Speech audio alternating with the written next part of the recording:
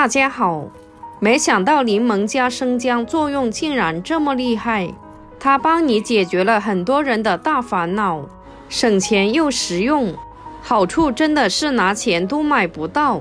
柠檬和生姜在我们生活中都是比较常见的两种食材，那么你知道把它们两者搭配在一起会有什么神奇的作用吗？这可是老祖宗留下来的智慧和结晶。视频看完之后一定要先点赞收藏起来并转发出去，这样能帮助到更多的人。好了，废话不多说了，接下来一起跟着视频具体来看看我是怎么做的吧。首先我们在挑选柠檬的时候一定要选择这种叶子绿油油的，这就证明是刚从树上摘下来的，比较新鲜，汁水也很丰富。而生姜我们要选择这种纤维比较多的老姜，也就是这种表面带泥土的，它不仅效果好，而且味道也是更加的浓郁。再把准备好的生姜放入碗中，往里面加入少量的清水，先把它的表皮湿润一下，再往上面加入1勺食用盐，下手把生姜的表皮搓洗干净。大家都知道食盐具有颗粒性，它的摩擦能力也非常的强，而且还能起到一个消毒杀菌的作用。用它来搓洗生姜的表皮会洗得更加的干净，给它多搓洗一会儿。大家可以张大嘴巴看一下，不一会儿的功夫就搓洗出了很多的泥土和脏东西。先用水给它稍微的清洗一下，这水现在就已经非常的脏了，因为今天的这个做法是不需要去皮的，所以我们再用牙刷给它彻彻底底的再刷洗一遍，特别是生姜的夹缝里面洗不到的地方，要给它多刷洗一会儿。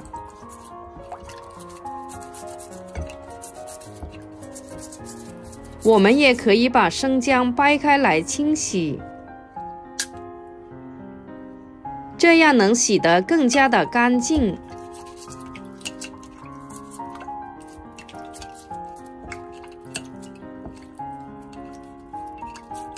这时大家可以看一下里面的水是越来越脏了，所以大家以后在洗生姜的时候一定要像我这样子去清洗，才洗得更加的干净。然后重新加入适量的清水，把它多淘洗2遍，洗去上面的盐分。这样清洗过后的生姜就非常的干净了，大家可以放心的连皮一起吃了。先把它放一旁备用，再准备一个柠檬，先加入少量的清水，把它的表皮湿润一下，再往里面加入1勺面粉，下手搅拌搅拌，使面粉溶解开。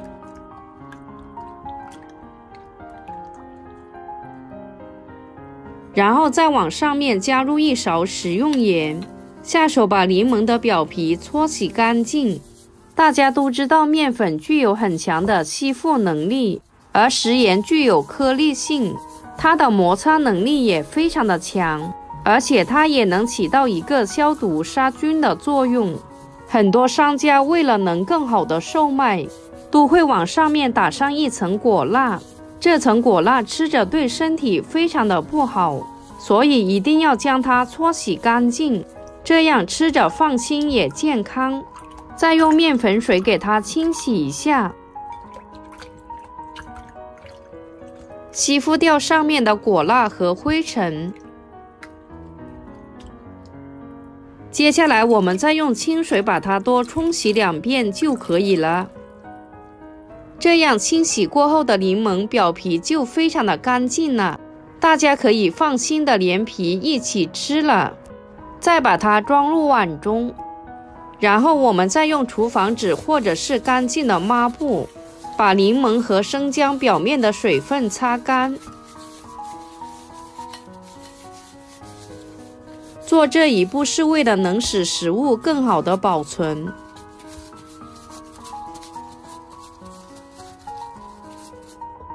下面再把洗干净的柠檬去头去尾。柠檬的头和尾比较干，没有水分，所以把它切下来不要了。然后再把它对半切开，再切成4小份。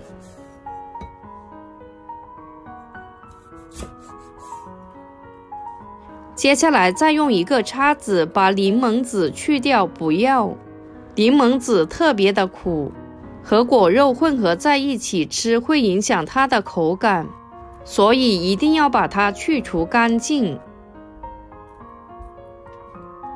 最后改刀把它切成薄片。柠檬的全身都是宝贝来着，它含有丰富的维生素、陈皮苷、柠檬酸等营养成分，可以快速的转化成能量，避免多余的积累，能及时的消耗掉。而且它的气味也比较独特，闻起来也特别的清香。全部切好之后，把它装入一个大一点的碗中。接着再把洗干净的生姜切成薄片，切得越薄越好，这样能更好的激发出它里面的营养。最后改刀切成姜丝，切得越细越好。生姜的姜皮属于凉性，姜肉属于热性，两者正好可以中和，所以连皮一起吃效果更加的好。全部切好之后和柠檬放在一起，接着再往里面加入适量的白糖，中和一下口感，再用筷子充分的搅拌均匀。亲爱的家人们，制作视频不易，您的每一个点赞和留言都是我前进的动力。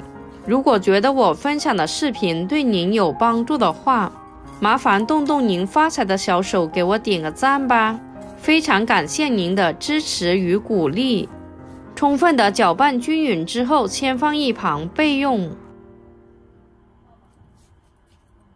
接下来再准备一个可以密封好的玻璃罐子，在用之前我们要提前给它消毒，可以放进锅里面蒸一下，或者是用200度的开水给它烫一下，用白酒消毒都是可以的。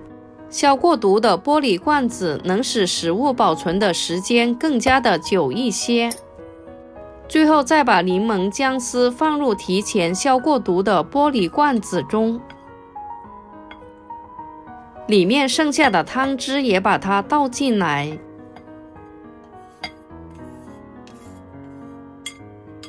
接下来再准备一瓶白醋，白醋我们要选择这种酿造白醋，不要选择制造白醋。